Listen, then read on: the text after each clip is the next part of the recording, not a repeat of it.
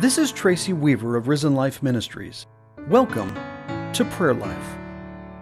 Our prayer focus this week is restoring relationships.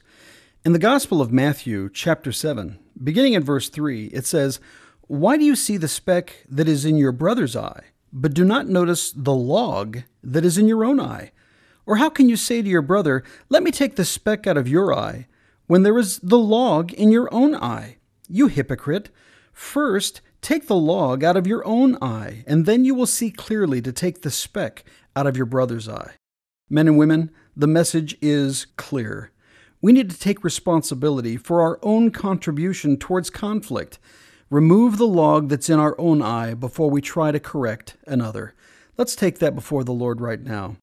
Father God, we humble ourselves and we confess that frequently there are issues in our own lives that have created conflict, and we need to give attention to the issues in our heart, our mind, before we try to address the issue in someone else's life.